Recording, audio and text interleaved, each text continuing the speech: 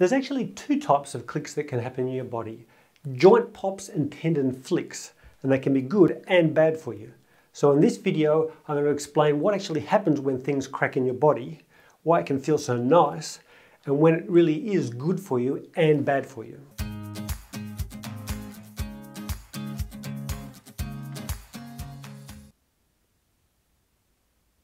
There are different types of joints in your body, and the types of joints that can crack are called synovial joints. Synovial joints have an airtight capsule full of a lubricant called synovial fluid. Think of these types of joints as two sheets of glass stuck together with water. You can slide them past each other, but if you try to pull them directly apart, you can feel some resistance. But pull them apart firmly enough and they can suddenly separate. When this happens, the extra space in the separated joint draws dissolved gases out of the synovial fluid, and this can create a sudden pop. The same happens when you open a bottle of champagne or soft drink. Pressure change. If you squash your two palms together and then pull them apart suddenly, you can hear a similar noise. There's often a nice little sense of relief that comes when a joint cracks, and there's a few theories as to why. One, the separation is thought to release endorphins in the body in some cases. And two, that separation can stimulate movement receptors in the joint, which can lead to a reflex relaxation of local muscles. And three, if the joints are a bit caught or jammed, releasing them can make them feel looser, lighter and less restricted. There's even a well-received theory that says when you release joints in the spine, it can feed back into the cerebellum, and that has a dampening effect on stress in the brain.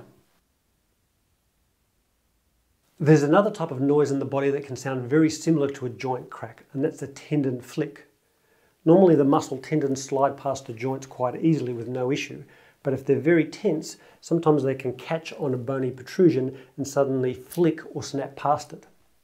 If you roll your shoulders and they're tense, you might hear this.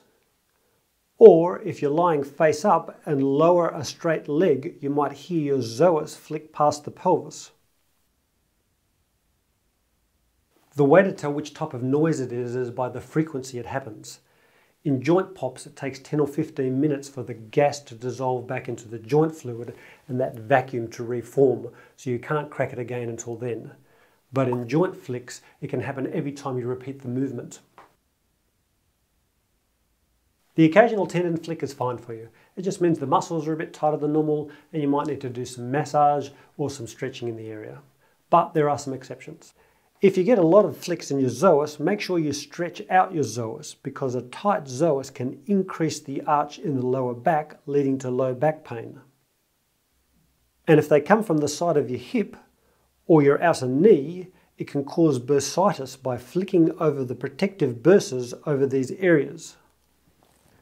So if you feel a lot of flicks or clicks in these areas, you need to stretch and massage the lateral glutes for the hips and the iliotibial band for the knees to prevent these problems. I have videos on all of those muscles that I'll link below. So, should you crack your own knuckles, neck and back? Well, research indicates that this doesn't cause arthritis, but you need to keep one thing in mind. Cracking a joint will loosen the joint, and this is good if the joint is restricted. This is what chiropractors do. Chiropractors find the exact area of restriction in the spine and they localize the release to that point. But for the average person, it's impossible to know which joint is restricted. If you do a generalized self-crack, any joint can go, and the loosest joints will tend to release first, not the stuck ones. So if you do it time and time again, the loose joints can become too loose. In the knuckles, this doesn't tend to be a problem, but in the spine, it can cause an imbalance in spinal movement that creates problems. I actually have some videos on how to safely release your own spine, so I'll link those down below too.